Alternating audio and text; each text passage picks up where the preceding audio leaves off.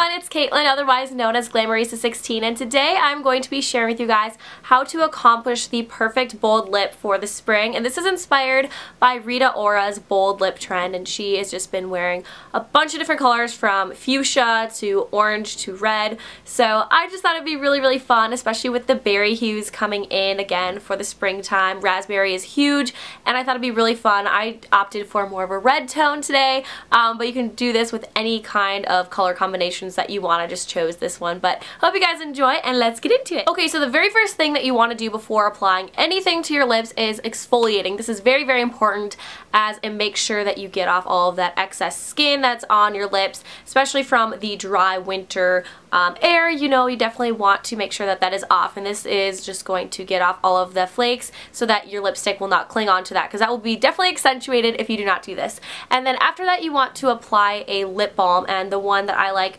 is the one that comes in like a tin, and this is just very moisturizing. You just want to apply one quick layer. The next thing you want to do is apply a lip liner that coordinates with the shade that you're applying to your lips. So for me, I chose a more reddish color because I'm applying a red lipstick. How about that? This is just going to make sure that your lipstick does not bleed onto the rest of your face, like your chin and stuff. And with darker lipsticks, it's very important because it will be very obvious when it does that. And it will also, if you apply it all over your lips, it will make sure that your lipstick will last longer because it will cling onto the lip liner instead of just your bare lips. Now onto the fun part. So this is applying the lipstick. Now you can apply it straight from the tube, or you can apply it with a lip brush if you want to. Totally does not matter.